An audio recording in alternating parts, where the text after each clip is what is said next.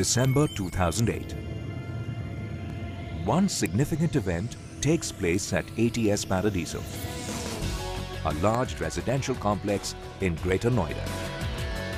It becomes Fiber to the Home or FTTH enabled. That means all the residential units of the complex are now successfully connected by optical fiber and associated equipment. This event, however small and quiet may be, definitely symbolizes a big leap in the history of FTTH in India. This project is indeed the first of its kind in the country which is operational. India thus joins the elite group of countries who have successfully implemented FTTH technology on GPON platform.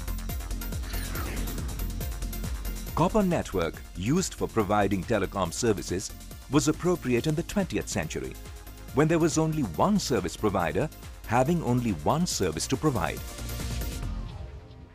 But with technological advancement and with the opening up of the economy, today we have access to multiple services like voice, video and data. And often there are more than one service providers for each service.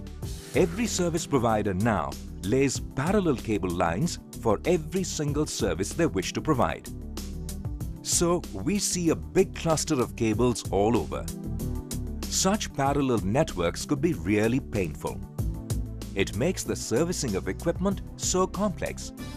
Building aesthetics is lost, and users have very little freedom in selecting their service providers.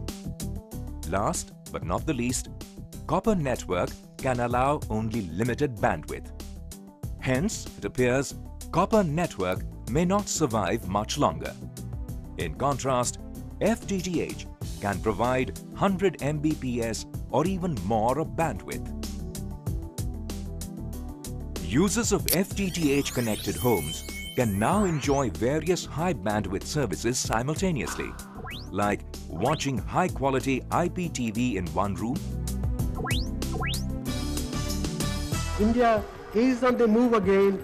We shall make the future happen. While in another room, they can watch a movie on demand.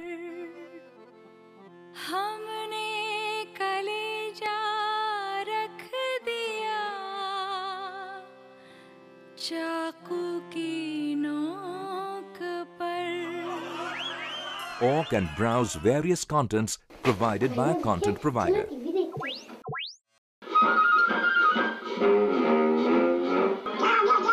Forever let us hold a banner high, high, high, high. The high-clarity video phones can add lot of community values, like no-cost video intercom among the residents, tele-education, and many more.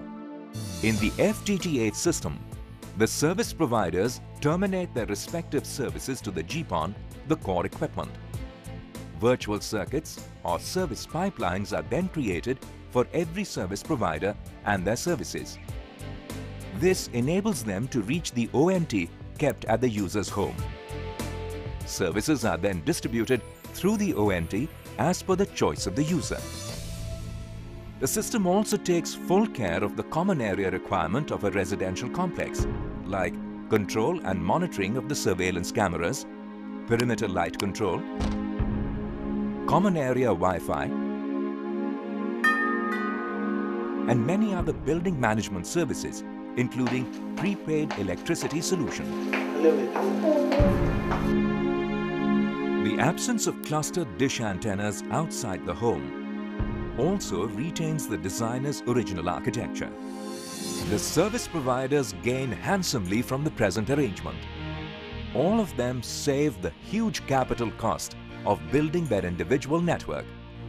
They also retain direct relationship with the end users. Radius remains a neutral facilitator with the sole purpose of operating and maintaining the infrastructure, and has aptly named its operation as NANO, that is, Neutral Access Network Operation. Today, ATS Paradiso is just a small beginning.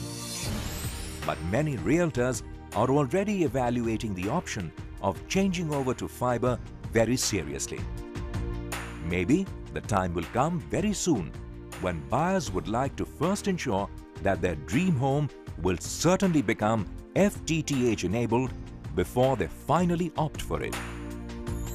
Radius, a new age, a new edge.